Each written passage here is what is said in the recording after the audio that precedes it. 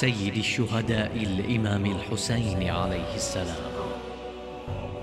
حظيت شهادة الإمام الحسين عليه السلام بعناية إلهية خاصة جدا، بحيث جعلها الله تبارك وتعالى موضع توجه خاص عند الأنبياء والمرسلين عليهم السلام، فتعاطفوا وتفاعلوا معها، وظهر منهم المواساة، ورفعت أرواحهم أحر العزاء إلى رسول الله صلى الله عليه وآله وسلم.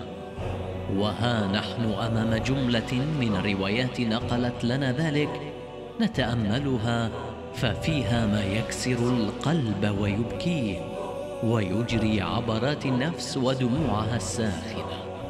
موسى عليه السلام. وروي أن موسى عليه السلام كان ذات يوم سائرا ومعه يوشع بن نون، فلما جاء إلى أرض كربلاء انخرق نعله وانقطع شراكه، ودخل الحسك في رجليه وسال دمه، فقال: إلهي، أي شيء حدث مني؟ فأوحى الله إليه أن هنا يقتل الحسين وهنا يسفك دمه، فسال دمك موافقة لدمه. فقال: ربي، ومن يكون الحسين؟ فقيل له: هو سبط محمد المصطفى وابن علي المرتضى.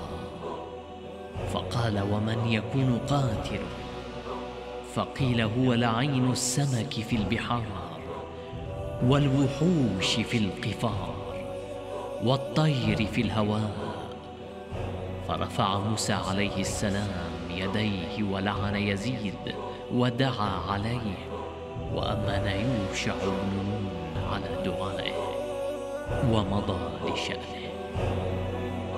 وهكذا أخبر الأنبياء عليهم السلام، وأخبروا بشهادة الإمام الحسين عليه السلام، وصاروا لنا الأخبار في ذلك، حتى لو بطرحهم سؤالا يكشف جوابه عن قصة الشهادة العظمى لسيد الشهداء عليه السلام.